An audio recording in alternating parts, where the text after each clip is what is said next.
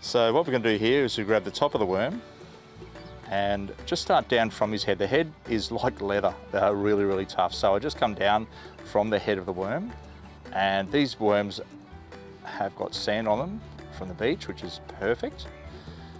And now we just thread it around the shank of the hook.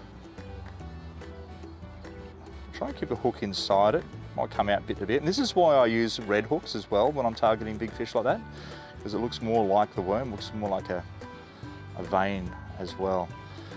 From here, if you wanted to, or if you can, bring it up over the actual eye of the hook and start to thread it around like that.